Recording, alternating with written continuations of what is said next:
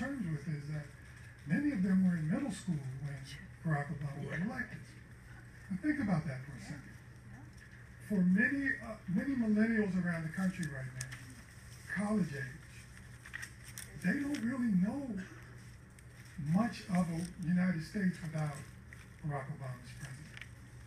And so, while it's obvious that he's not on the ballot, what's less obvious and less well known to many of those folks is that in 2000, Al Gore got 91% of the black vote. And the question then becomes, there is a unique and huge opportunity to reshape American politics for black voters if, as Bill pointed out in his great remarks, if the turnout and enthusiasm gap, if you will, is closed.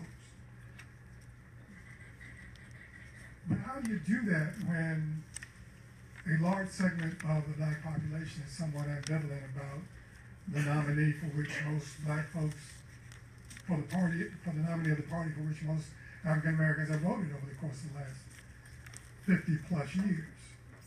It's possible that Secretary Clinton could get a similar slice as Al Gore of the 2016 pie, but the pie may well be smaller than it was in 2008 or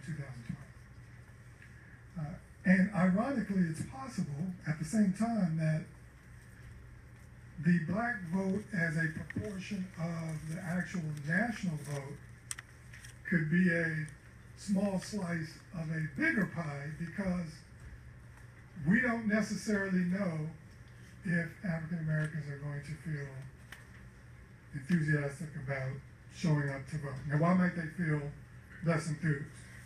Well, you know, all segments of the American populace have what, depending on the issues that mean most of them, could have very long memories. And there are some African Americans who are still angry with Secretary Clinton over the 2008 campaign. There are still African Americans who are upset with President Clinton over welfare reform, or the crime bill, or a variety of other concerns. And so, for those voters, there is some ambivalence about Secretary Clinton. Now, conversely,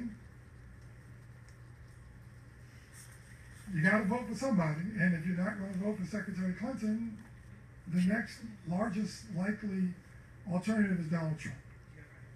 And stop giggling.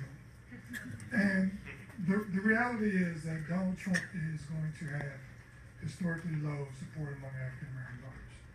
Some of you may recall 1964 and the Barry Goldwater campaign, in which he got 6% of the vote, and Donald Trump is currently polling at about 2% among African Americans. Of course, these numbers don't always pan out on election day, but think about that for a second. If he comes out at about 2 or 3%, that's, you know, a third to a half of what Barry Goldwater got in 1964. You know, I think that speaks to just how deep a hole he has created for himself in the upcoming election. So, it's a little more context. There have been 22 presidential elections since 1936, when we had even rudimentary polling information. And only once in those 22 elections has the Republican nominee received 40% or more. And that was in 1944 when Tom Dewey ran. Only 3, Wendell Willkie, Dwight Eisenhower, and Richard Nixon, got between 30 and 39% of the black vote. And more recent Republican nominees have been significantly worse off and generally running in the 10 to 15% space. Setting aside for a second the historic headwinds that John McCain and Mitt Romney ran in.